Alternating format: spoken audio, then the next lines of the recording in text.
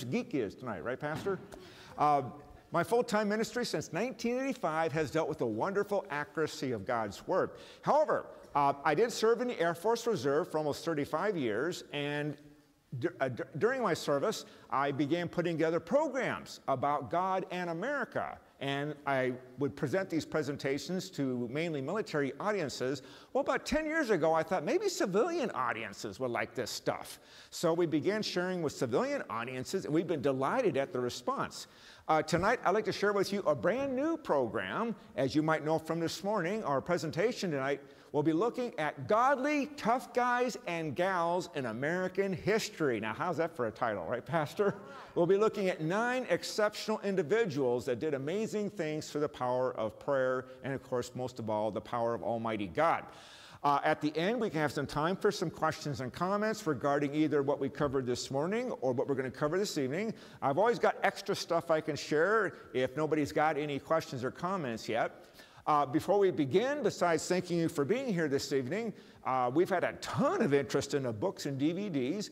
I went back home, I only live in Tacoma, and brought back copies of the books we ran out of this morning. But I would like to mention a couple of recommendations for tonight's presentation. We're talking about a completely different subject. May I ask, how many here have heard of Michael Medved? Okay, oh, a number of you. Okay, that's good. Michael Medved is actually an Orthodox Jew, but he loves Christians, and Christians love him. He's written some wonderful books about God in action in American history. 2 of my favorites is this 2-volume set here. One is The American Miracle. He covers God in action from colonial times to the Civil War. And then volume 2 is the Civil War to modern times. I think my favorite chapter in this book here was the Battle of Brooklyn, which virtually nobody's heard of, probably because, folks, it's got God written all over it. We discussed the Battle of Brooklyn in a different program, but I'll just say for right now, folks, the Battle of Brooklyn was the biggest, scariest battle of the entire American Revolution, but it is not taught in any schools, even in Christian schools. So there's a whole chapter on the Battle of Brooklyn in here. And then in this book here, we have my favorite chapters on the Battle of Midway. And it is fascinating what historians say about that battle and how a lot of weird stuff happened, folks, in America's favor thanks to prayer. Anyway, Michael Medved, my favorite expert on America's spiritual heritage. You probably heard of David Barton, and my favorite DVD about that subject is from him. We have that here, America's Godly Heritage. My second favorite, and he's a friend of mine, William J. Federer has written many books about God and America. My favorite reference book is America's God and Country. The entire book is articles about all sorts of people, places, and events. And my favorite section, and we'll be touching upon it tonight, 32 pages on a bulletproof George Washington. Whoops, I'm knocking over my display here. I'm trashing things here.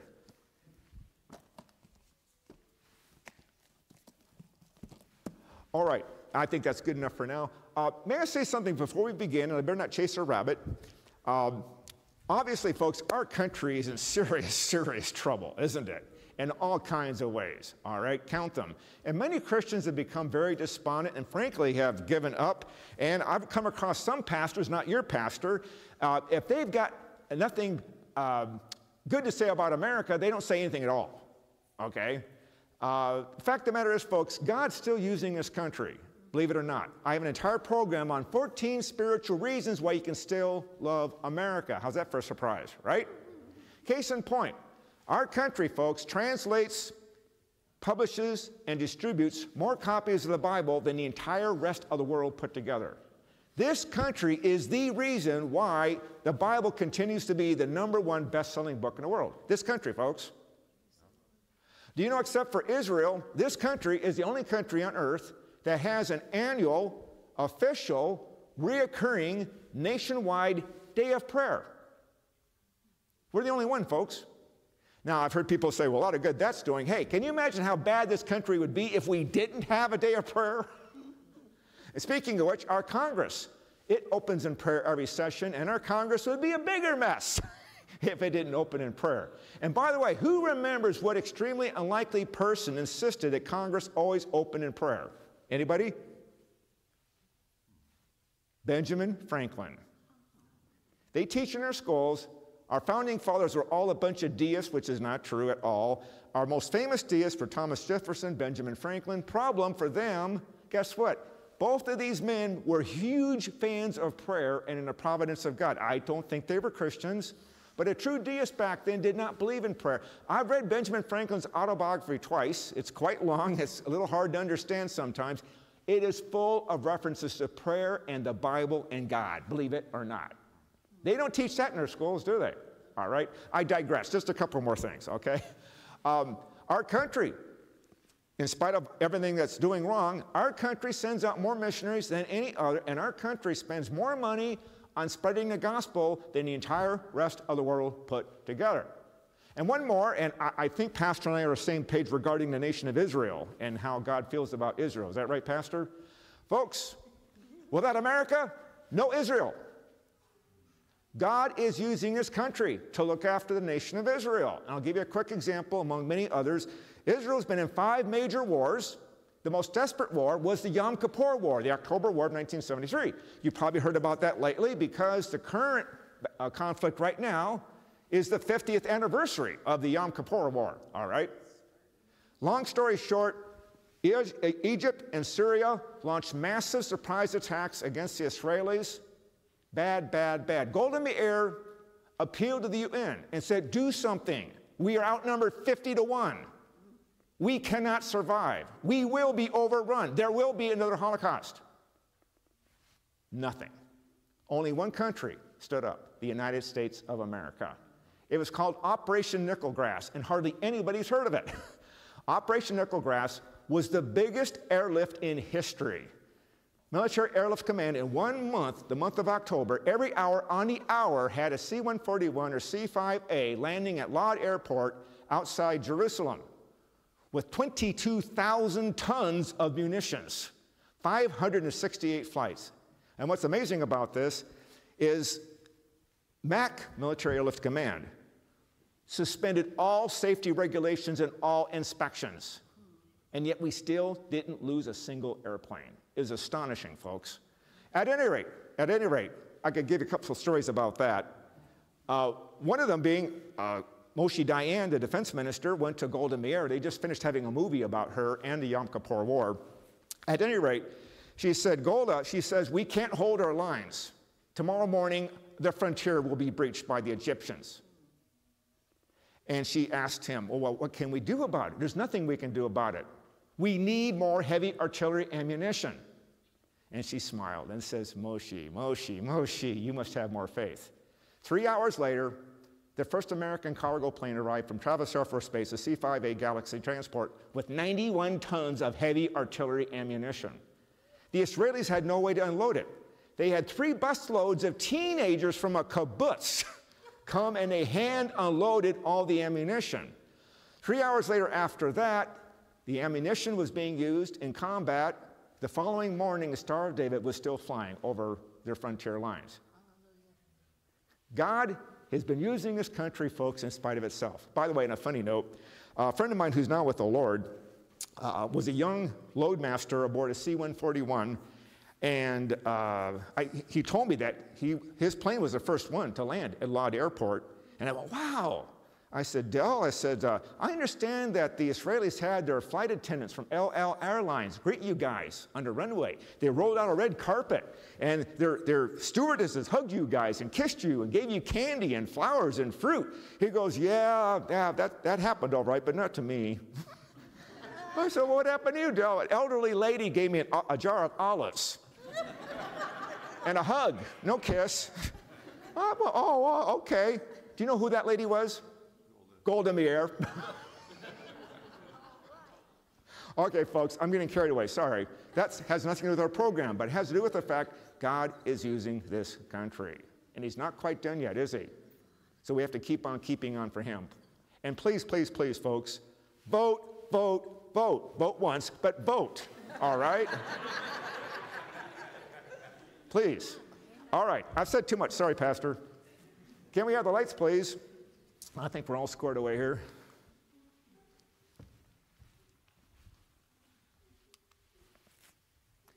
And let's see, where was I? Oh, I'm standing over here, okay.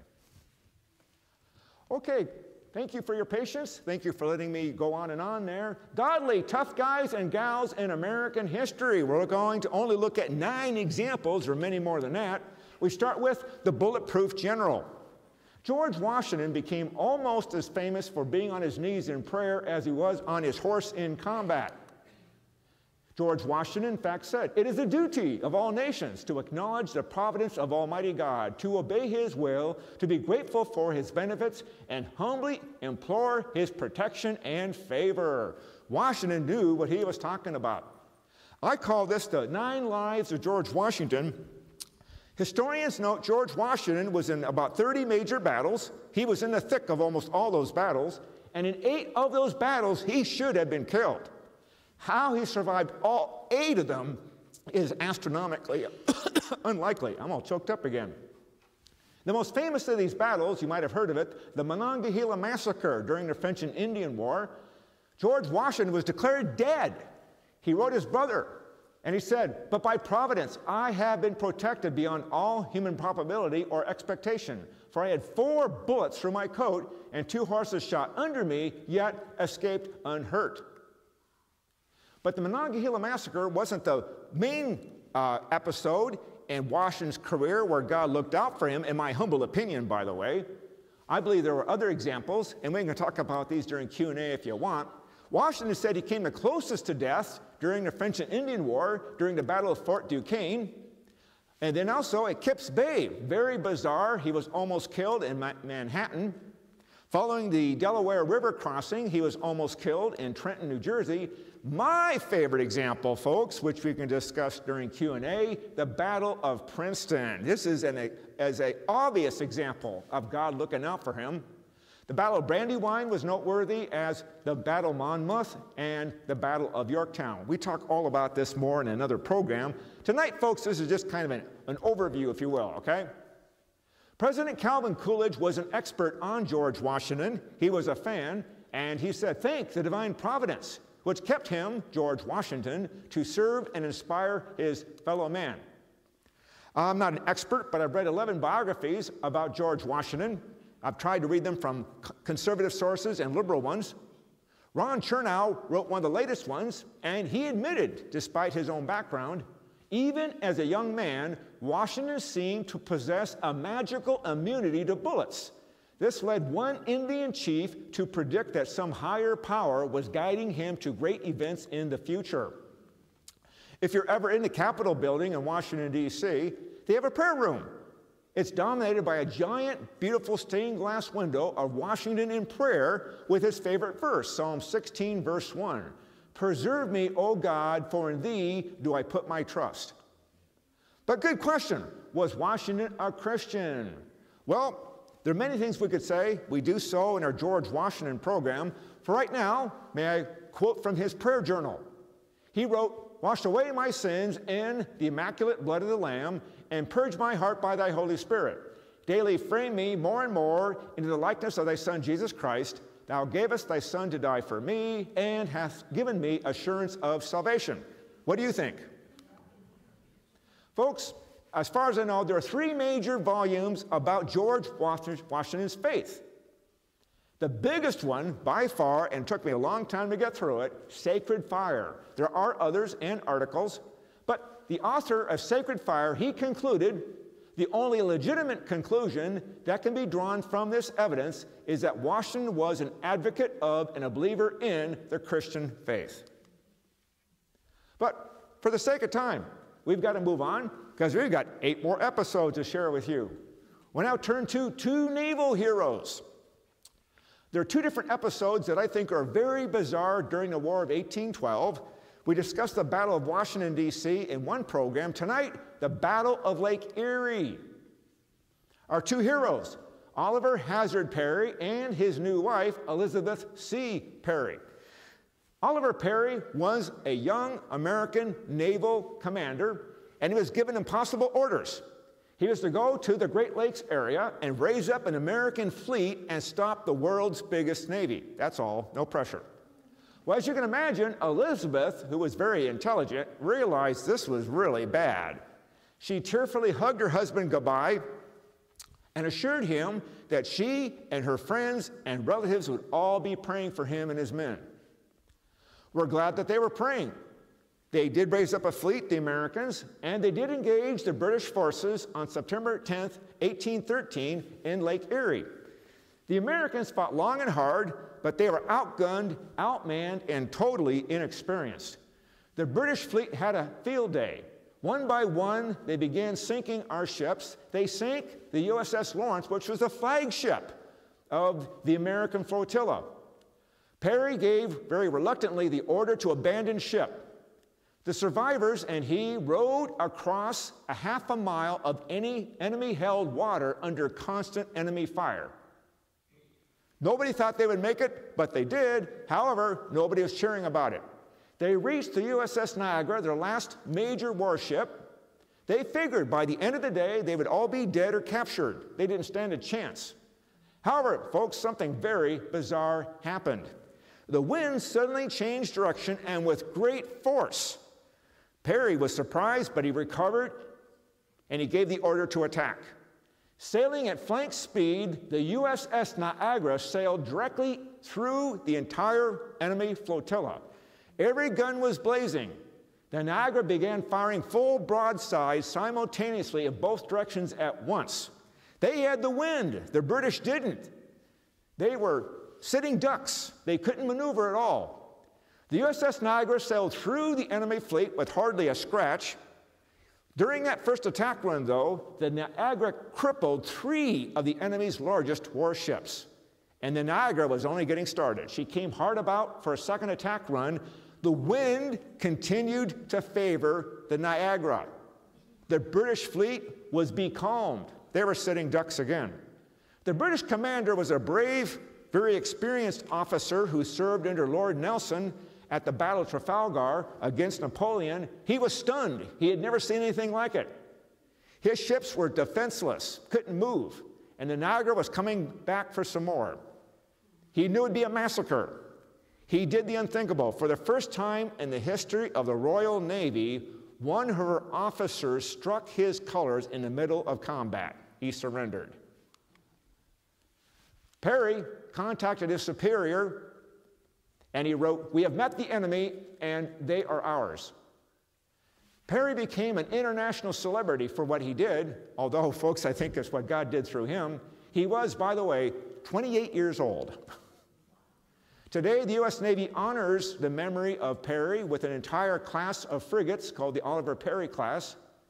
Perry appealed before Congress and said it has pleased the Almighty to give the arms of the United States a signal victory over their enemies on this lake.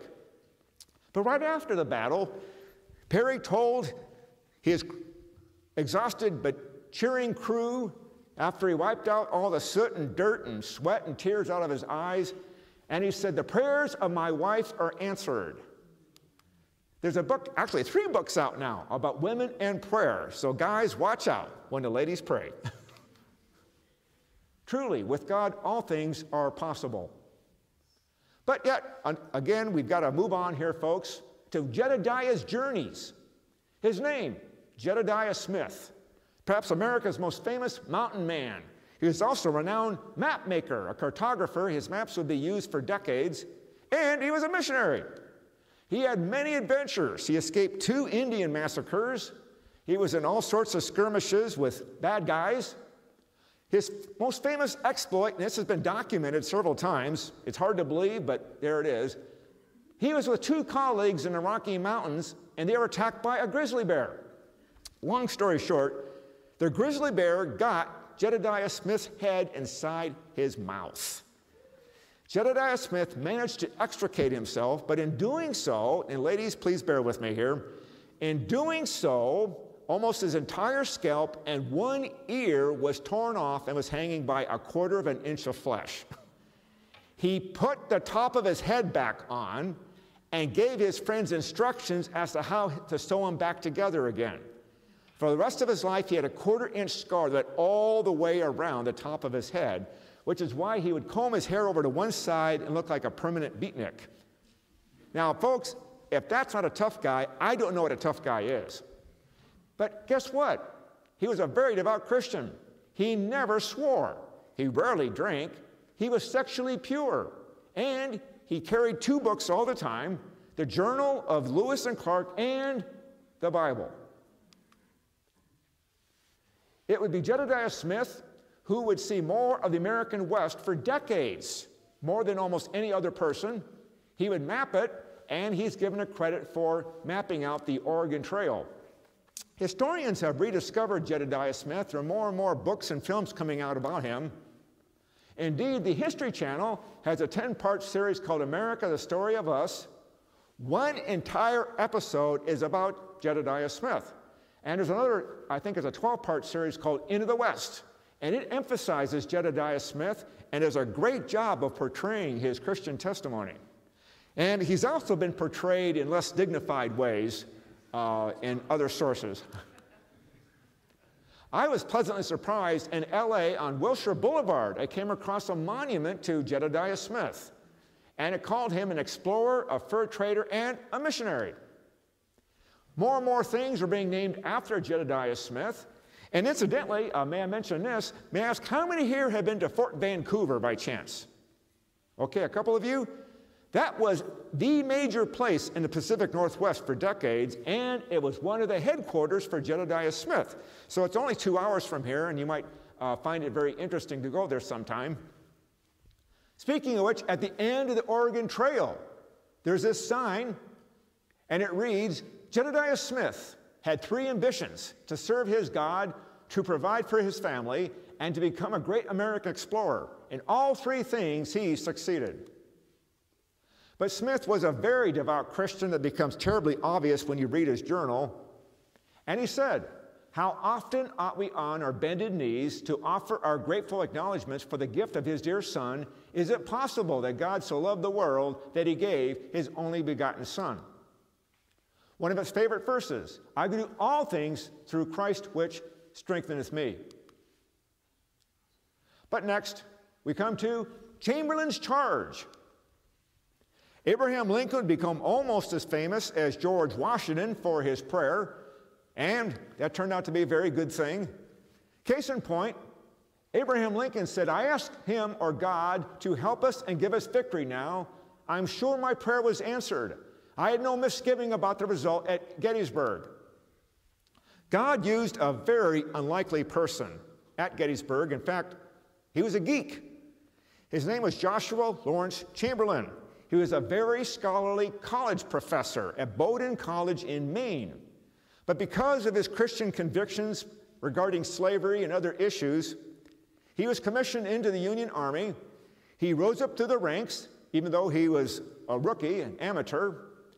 And, long story short, he became the commanding officer of the 20th Maine Regiment. The 20th Maine at the Battle of Gettysburg was given impossible orders too. The superiors thought that he had a full-size regiment of 1,000 men. He didn't. He had 300 survivors left after the Battle of Fredericksburg. Nevertheless, he was given orders to hold the Little Round Top. It was a small, very small mountain that anchored the far left flank of the Union position. It was extremely strategic. Whoever held the Little Round Top was going to win the battle. Well, our Confederate friends, they wanted that mountain very, very badly. They wanted to put artillery up there and rake the entire Union position. 4 times, the 15th Alabama and other Confederate units slammed into the regiment under Joshua Chamberlain. After the 4th charge, the sergeant major came to Joshua Chamberlain and said, Sir, we cannot hold a 5th attack. But Chamberlain, one of his favorite verses was, with us is the Lord our God to help us and to fight our battles. It's fairly well done. The 3-part series Gettysburg that was put out by Turner. In fact, when I was in Air War College, I had an opportunity to tour the Gettysburg battlefield site for a day, and our tour guide was Turner's top historian. He has more books about Gettysburg than any other person in the entire world. He is the definitive authority on it. And he confirmed that most of the film was very, very accurate. At any rate, folks, in the film it depicts Chamberlain in a very positive way, including his Christian testimony. And it depicts how the sergeant major came to him and begged Chamberlain to either retreat or surrender. Chamberlain said, "We have our orders. We are to hold this hill to the very last man. We can't surrender and we cannot withdraw." Well, his sergeant major says, "Sir, we can't hold." He says, "You're right, we can't hold. There's only one thing we can do. We're going to attack," which is extremely counterproductive, totally. But it worked. Chamberlain personally led a bayonet charge. He had less than 100 men left. He was outnumbered 5-1. But at the beginning of the charge, a Confederate captain leveled a .36 caliber revolver 6 feet away at Chamberlain's chest. He pulled the trigger, nothing happened. He pulled the trigger again, nothing happened. At this point, he decided this would be a good time to surrender. Chamberlain, after the successful charge and the victory there, found that revolver and discovered it worked perfectly. This secular historian wrote, "If there truly was a moment on which the outcome of the Civil War hinged, it occurred at Little Round Top, when Joshua Chamberlain organized a defense and defeated attacking Confederates in hand-to-hand fighting." Chamberlain would be decorated with the Medal of Honor. He received many other decorations. He'd be promoted to the rank of Major General. After the war, he would become the president of Bowdoin College and be elected the governor of Maine twice. I thought it was very interesting. Historians tell us that Chamberlain, after every battle, would cry about all his friends, all his comrades that had died that day. Word got out that Joshua Chamberlain, he had the heart of a woman, but the soul of a lion. Chamberlain said things like this: "My heart and mind are at peace. Jesus Christ is my all-sufficient Savior. I can trust my own life and the welfare of my family in the hands of Providence. I believe in a destiny divinely appointed." Back to Abraham Lincoln, though. Was he a Christian?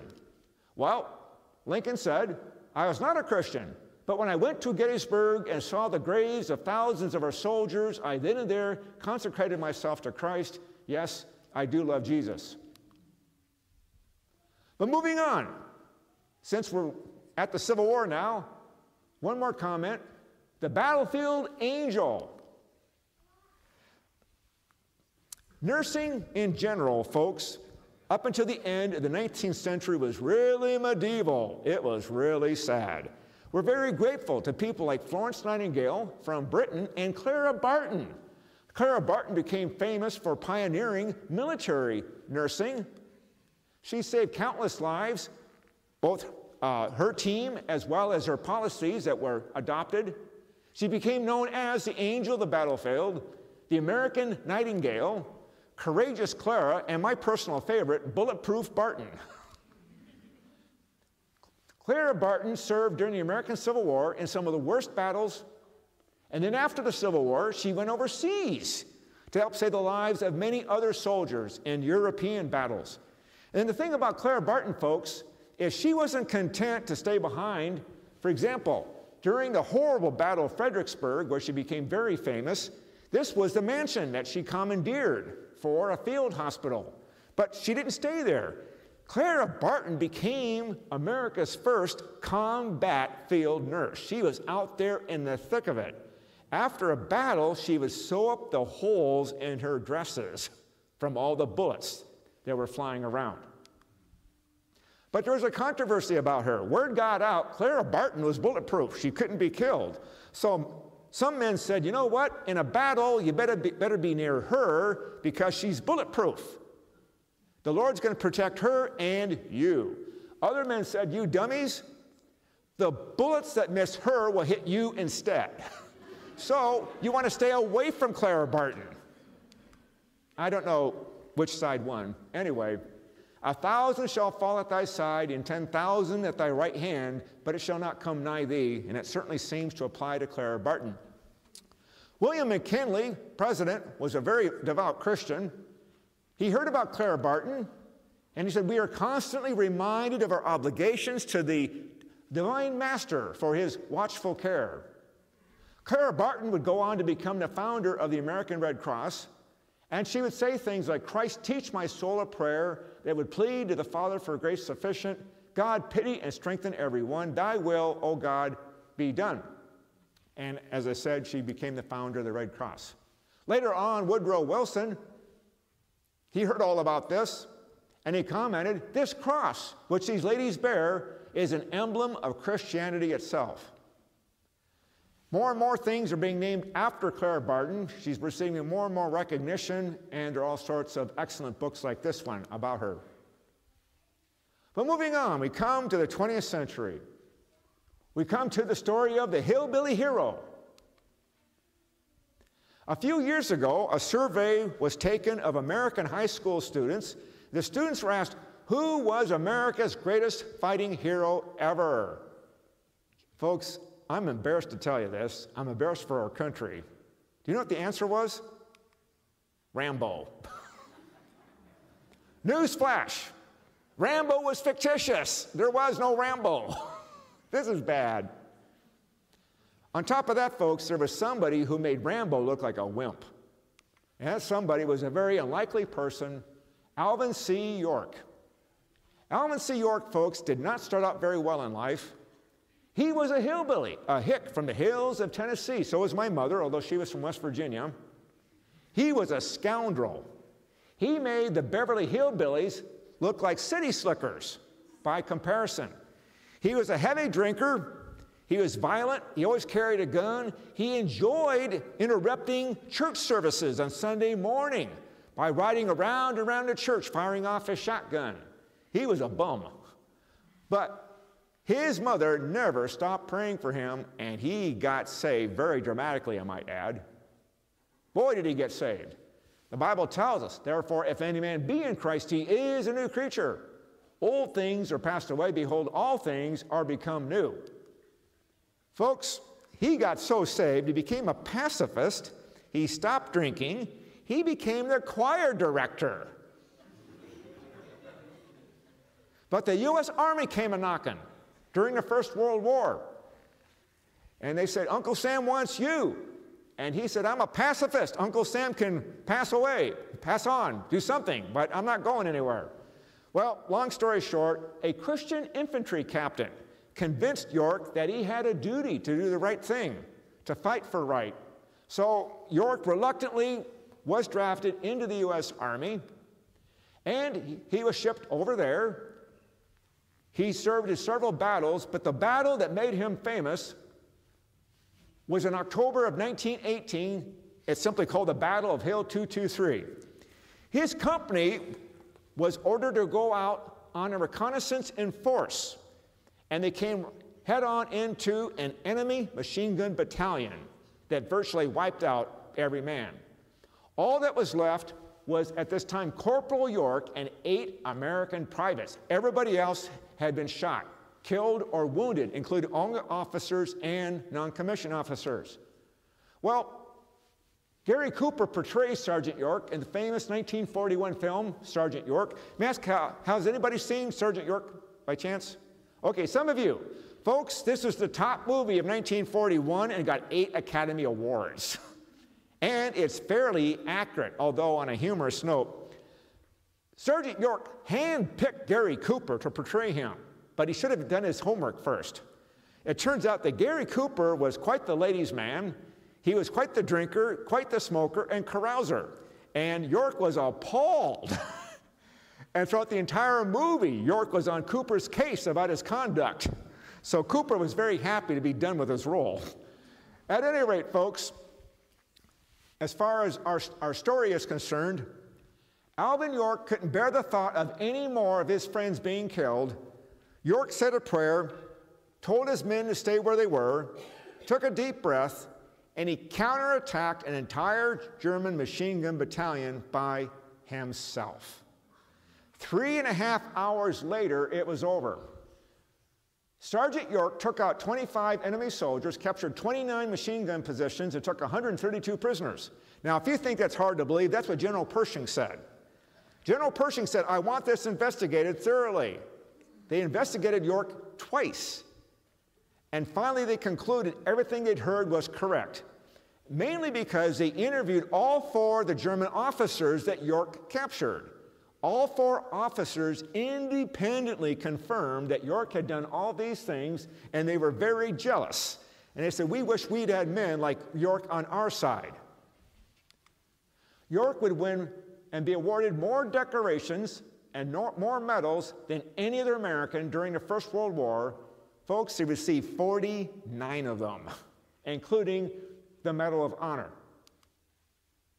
York, though, he kept giving God all the credit, and he said, I believe in continual prayer.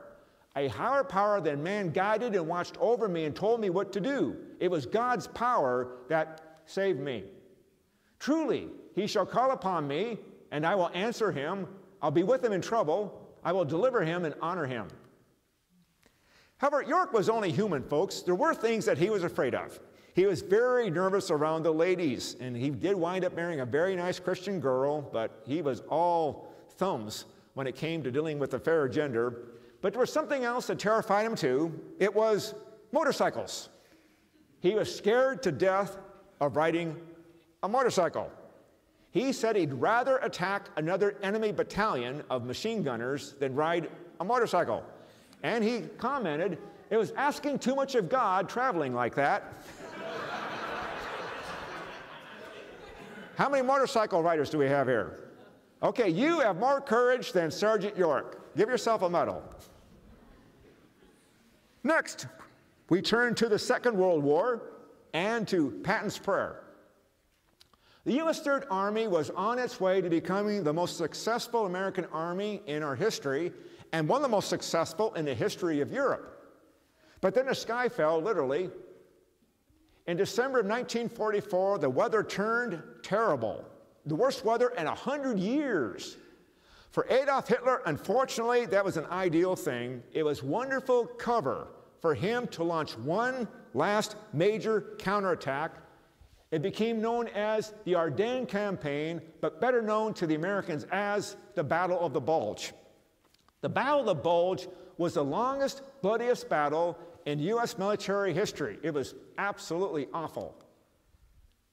The weather was so bad, our P-47 Thunderbolt tank busters could not fly, and the enemy Tiger tanks and Panther tanks had a field day knocking out our Sherman tanks. Furthermore, our C-47 transports couldn't fly at all. They couldn't airdrop desperately needed supplies to the 101st Airborne Division that was hanging on by their fingernails, trying to defend Bastogne, a Belgian town, from the enemy. It was only the 101st Airborne and surviving units against 3 times as many German soldiers who, unfortunately, were extremely well supplied. They had armor support, artillery support. They had everything they needed. The situation was very grim. If we lost Bastogne, we would lose the Battle of the Bulge, and the war would go on for another bloody year at least. Well, enter a man named George, an unlikely hero in this case, but FDR called him his favorite general and called him a pure joy. The German High Command determined that General Patton was the #1 top Allied commander. Indeed, Hitler hated 2 people the most during World War II. #1 was Winston Churchill, and #2 was George S. Patton. Hitler offered a very spectacular bounty for the heads of either one of these individuals.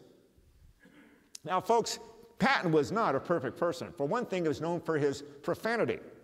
But, folks, I tend to focus on his positive qualities. #1, Patton was a prayer warrior, something fierce. He prayed every morning and every evening. His valet testifies to that. He read his Bible every day. And in fact, I've seen his Bible. It's on display at the U.S. Army Armor Warfare Museum at Fort Knox, Kentucky. His Bible is full of notes and outlines and circles and arrows and all this sort of thing. He never missed chapel. Although I think he'd have a tough time with Baptist preachers, George S. Patton could not tolerate a sermon longer than 10 minutes. If a chaplain went past 10 minutes, the chaplain would get fired. So, Pastor, watch it. Anyway, folks, what's my point? Patton had his shortcomings, and yes, he did swear a lot, but you know what? I think I would rather have a man who swore a lot and prayed a lot than a man who did not swear and did not pray either. George S. Patton, folks, was so big on God, he had twice as many chaplains in his army as any other army in history. He had 468 ministers, chaplains, serving under him. George S. Patton did two things really, really bizarre. Number one, he issued a training letter number 5.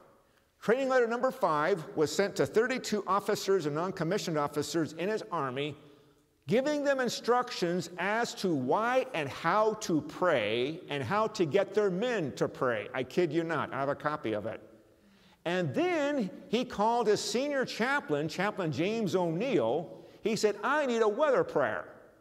Long story short, James O'Neill wrote a prayer. Patton loved it. The two of them got together and decided to put out a business card with the prayer on one side and a Christmas greeting from Patton on the other side of the card. And we have one of these cards on display at our resource table if you want to take a look at it. The bottom card is the real card, but of course there's two sides to it. So the top card in that little display case is a replica of the front of the card.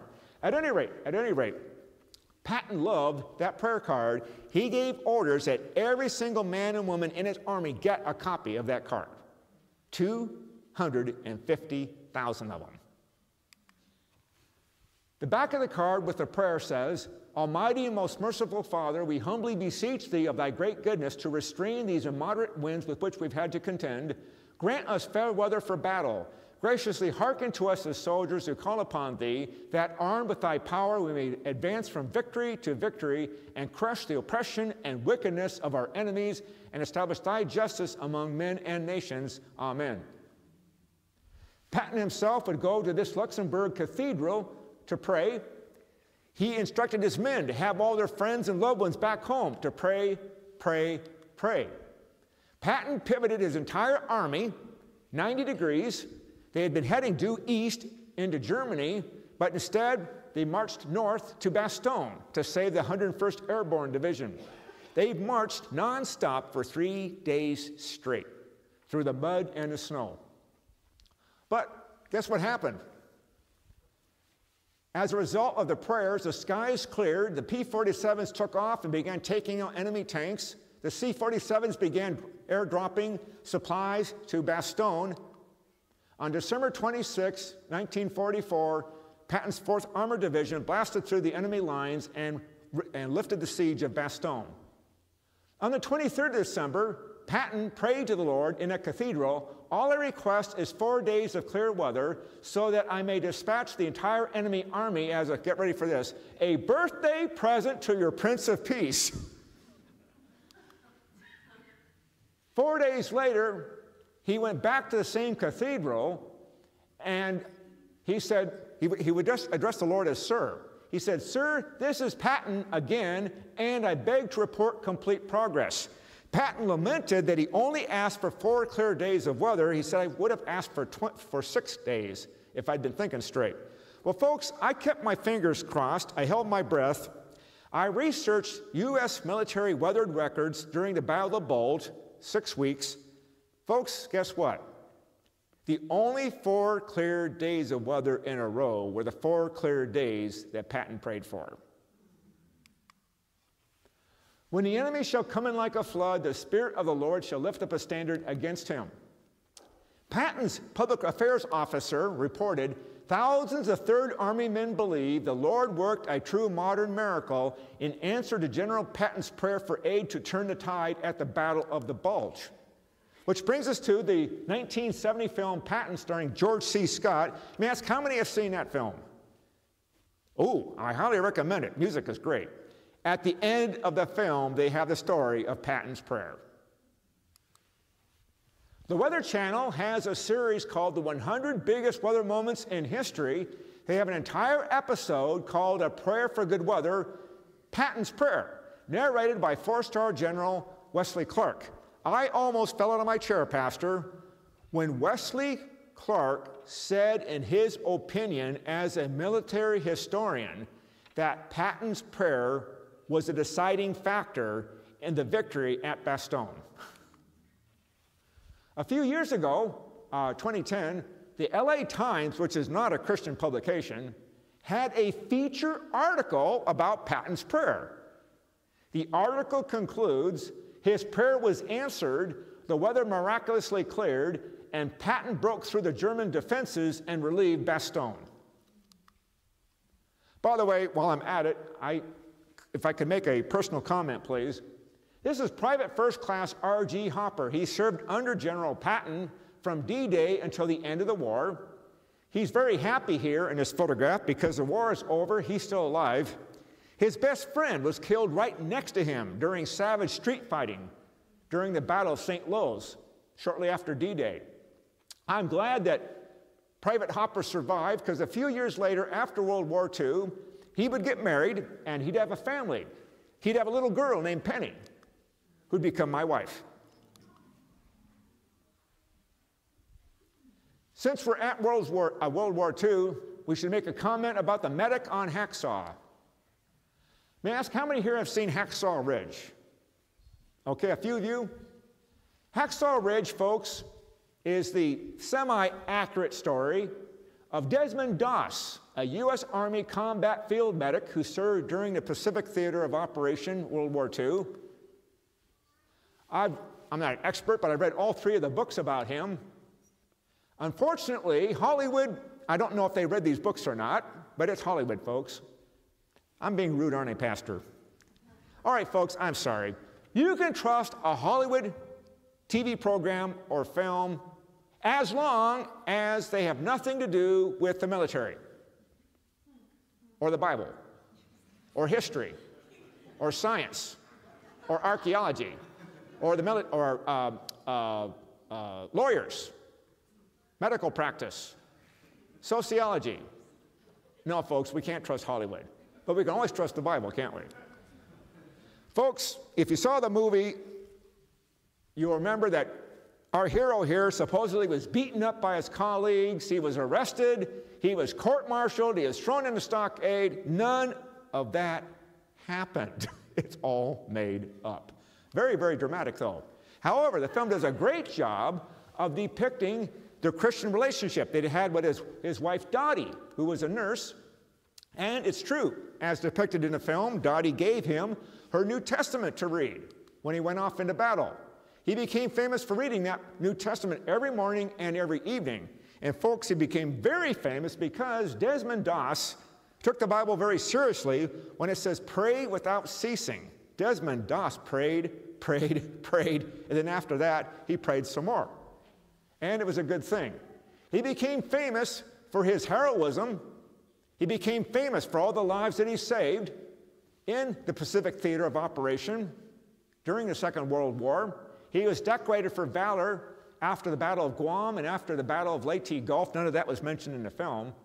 But folks, nobody, including Doss, was ready for the horror of the Battle of Okinawa and the combat involving the Hacksaw Ridge mountain there. One company of American infantry after the other were thrown at Hacksaw Ridge. Each company was virtually wiped out. Desmond Doss's company was ordered in next. At first, things were going very well. Then there was a massive enemy counterattack. And the Americans were ordered to retreat under heavy fire and after very heavy casualties. Everybody ran away except for Desmond Doss. Desmond Doss could not bear the thought of leaving over 100 wounded Americans to die in the dirt. He stayed behind. Unarmed as a medic, behind enemy lines, outnumbered obviously, and under constant enemy fire, and believe it or not, also American artillery fire, Desmond Doss began to save the lives of one man after the other. He'd find an American, patch him up, and then lower him down a 60-foot tall cliff. Every time he saved a man, he'd pray, please, Lord, help me get one more. That went on for almost 24 hours. Long story short, he became renowned throughout the entire division for his raw courage, his physical stamina, his devotion to duty, his faith in God. Incidentally, the U.S. Army documented that he saved the lives of 97 men. Doss was scrupulously honest and said, no, I only saved 52 men. They decided to compromise, and on his citation for his Medal of Honor, he's given credit for saving the lives of 75 men. But he wasn't done, folks. He went on to save many more men during the Battle of Okinawa. He had previously played Spider-Man. When he saw the script for Hacksaw Ridge, he begged Mel Gibson to give him the part because he says, I want to play a real superhero. If you ever go to San Antonio, Texas, after you see the Alamo, may I recommend, among other things, the very, very impressive U.S. Army Medical Military Museum. They have a monument to the 6 combat medics who were decorated with the Medal of Honor during World War II. Here they are in more detail, including Desmond Doss. Folks, I served in the Air Force Reserve for almost 35 years, and one of my duties later on was to write citations for medals. I read a whole lot of citations. I wrote a whole lot of citations. I have never, ever seen a citation for a medal like the one that Desmond Doss received, his Medal of Honor. Here's a real Desmond Doss with his wife, Dottie, and here he is being decorated by Harry Truman with the Medal of Honor. And folks, you know he's got to be somebody because he's got his own action figure. One of his favorite verses, I will say of the Lord, he is my refuge and my fortress, my God, in him will I trust. Last but not least, folks, we now come to jungle missionaries. It was called Operation Aka in 1956.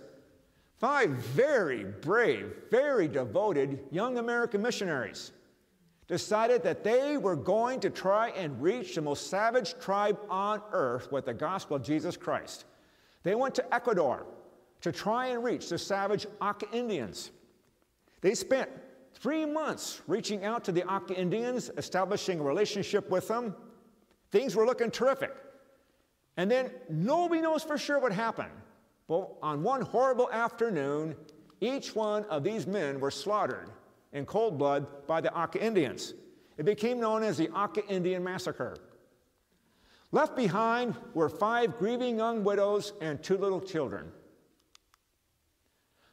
Life magazine came out with this feature issue here. But folks, a year and a half later, they came out with a second issue. I have copies of both of these. That's where these photographs come from. What happened? Well, folks, 2 of the ladies, Marjorie Saint and Elizabeth Elliott, went back to the Aka Indian tribe by themselves, unarmed. When they got done, they led half of the tribe to the Lord Jesus Christ. And Elizabeth Elliott personally led to the Lord the man who killed her own husband. As a result of their inspiration, it's conservatively estimated that over 5,000 young Americans, inspired by their example, became missionaries of the gospel of Jesus Christ. There are various books and articles about the Aka Indian Massacre, about Jim and Elizabeth Elliott. My personal favorite is the one written by Elizabeth Elliott a year after the massacre. She's only 28 years old, called Through Gates of Splendor. I believe it's still in print. If it's not, you can always get it on eBay or Amazon. If you read it, though, I would recommend very readily that you have a handkerchief handy, folks. The Elliots believed, and we know that all things work together for good to them that love God, to them who are called according to his purpose. By the way, I left out something kind of amusing. The Aka Indians gave Elizabeth Elliott a nickname. They called her the Woodpecker because she just wouldn't quit.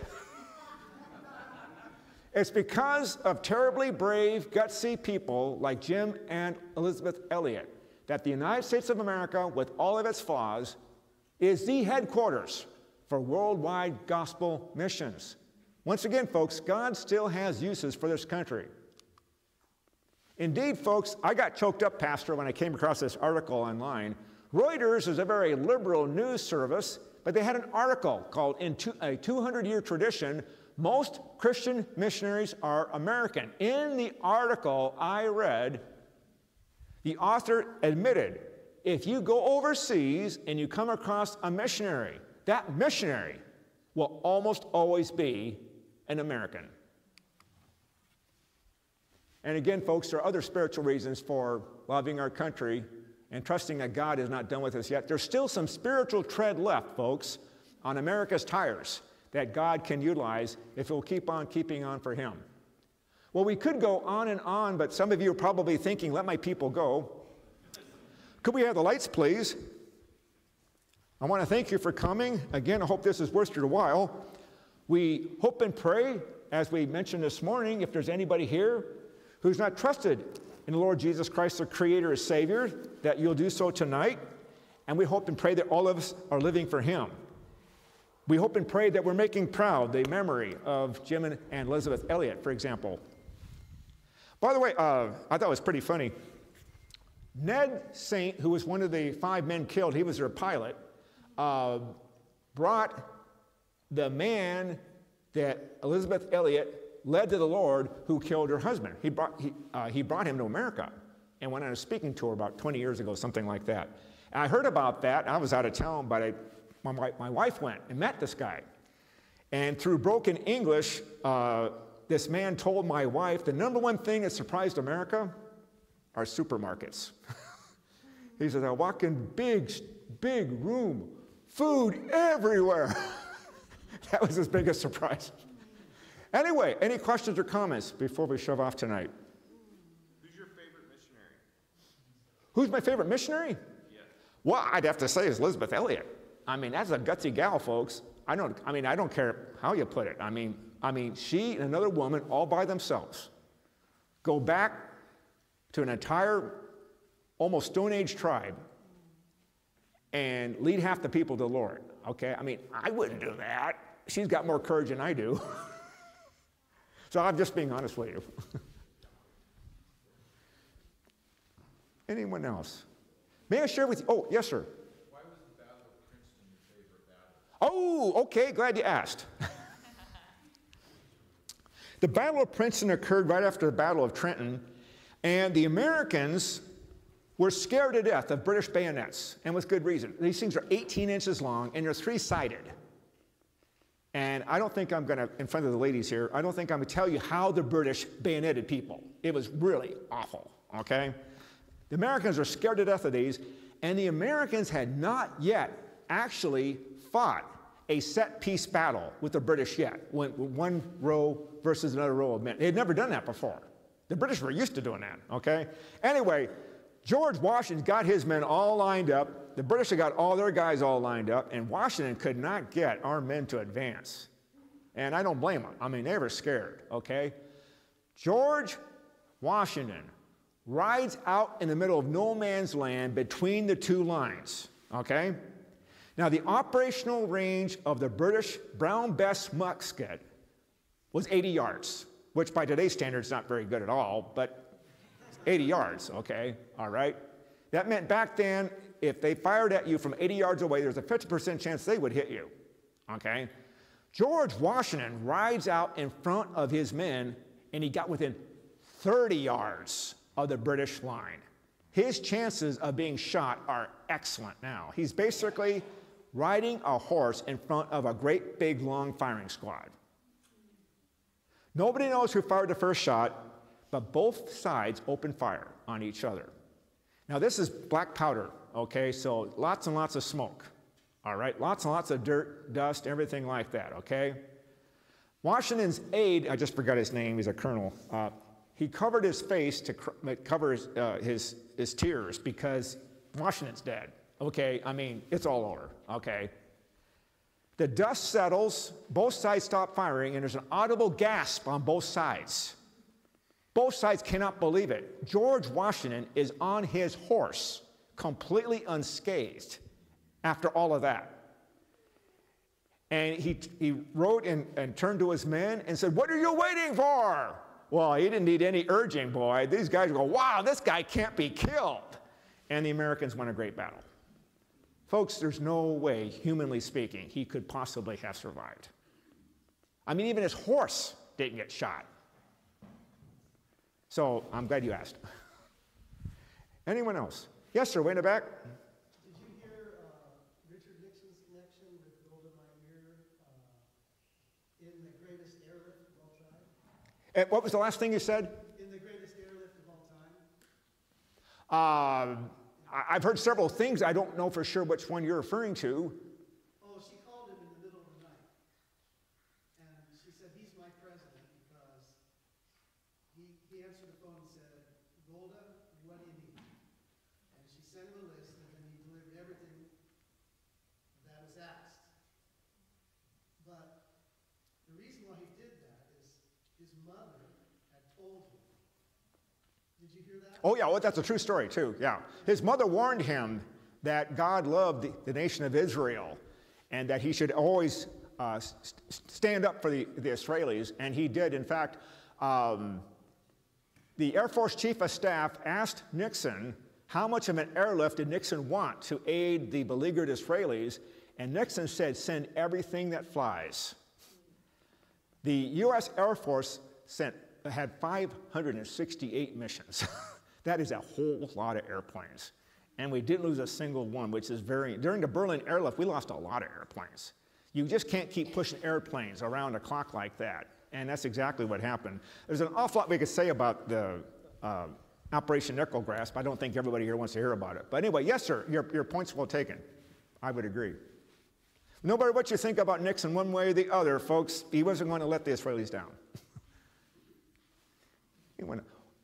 May I share with you something that I really don't have in any of my programs, but I think it's part of our spiritual heritage that needs to be mentioned. May I ask, how many here have heard of a Heart Shield Bible? Oh, wonderful. One man. Anybody else? Pastors, what did you hear about them? You. Oh. Thanks a lot. All right. Anybody hear about these from not me? Nobody. Okay. All right, folks. May I share this with you here? All right. This is a Heart Shield Bible. The cover of this New Testament is 16-gauge steel covered with gold, hoping that, it wouldn't rust as badly. They made 3.5 million of these during the Second World War. Almost every Bible publisher was printing these things, and all kinds of moms and wives and girlfriends and sisters and aunts and grandmas would buy these and send them off to their airman or soldier, marine, or sailor. And theoretically, it was designed to be worn in the left blouse pocket of a GI's uniform over his heart. That's why it's called a Heart Shield Bible. Now, I prefer the term Armored Bible myself. I think that sounds cooler, Armored Bible. Some people call it a bulletproof Bible, but that's very inaccurate. This would stop shrapnel or a bayonet or maybe a soft .22 caliber bullet, but it's not going to stop a jacketed rifle bullet, okay? But anyway, it is documented. These things did save lives. But the main thing I think is special about these is a whole lot of folks back home sent a whole lot of these to their fighting people so they'd have the Word of God. And we believe Desmond Doss actually had a Heart Shield Bible given to him by his girlfriend. That's what he received, okay? Now, you can still get these on eBay and Amazon. One that's in perfect condition like this is very expensive, but the one I like the most is this one here. Do you know why I like this one the most? Guess what, Pastor? You can guess, I'll bet. Why do I like this one better than this one? Because that one's been used. This one's been used, folks. This thing is the gold is worn off all around the edges. Some GI overseas use this New Testament a lot. That's why all the gold is worn off here. Is that cool or what? Private First Class Nicholas, I think it's Jackson, from Mom and Dad, 1944. So anyway, folks, it's just part of our spiritual heritage that we're losing. Heart Shield Bibles, 3.5 million of these. I did not know about these till the last year of my Air Force Reserve duty. I wish I'd known about them a lot sooner because I could have used them a lot more. But there was one big problem. Today's military uniforms are much snugger, and I quickly found out that this thing is bulging out of my pocket way too much, and it's pulling my uniform down like that. And my chief master sergeant would get on my case, and she'd say, "Colonel, you look terrible. You got that bulge again." I said, "Chief, that's the word of God." "I'm sorry, sir. Take it up with the Lord, but you can't have that on your uniform." So they do weigh 4 to 6 ounces. So it is kind of a... Many of these wound up in Foot Lockers, so at least hopefully they would read them still, getting them from the Foot Locker. I knew Pastor would figure that out. But yeah, to me, folks, the one that has more character is the one that was actually used, don't you think? As opposed to one that just sat in a Foot Locker and never got read. Anyone else? I don't want to keep you too long. Going once, going twice, going 3 times. Well, we thank you so much for coming. I'll be in the resource area. If you have any questions or comments, may God bless you. May God bless the United States of America. And folks, we need to pray for Israel, don't we? And now, final message from our sponsor.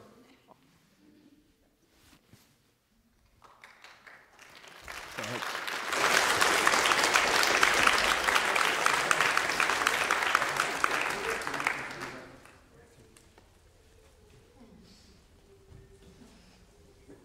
As we take up this offering, I have a pocket Bible story of my own. First, let's pray.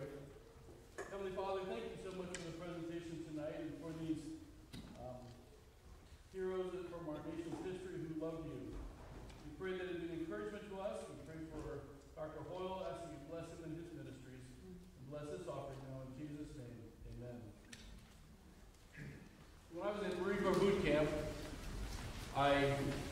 the guy who shared the bunk with me was from this area. Actually, I'd gone to boot camp in San Diego from Minnesota. He came down from Washington. And we volunteered to be the ones who would clean the shower every morning. Because they have, the shower there is a big, just an open room with a lot of water flowing in it. And it's not very modest.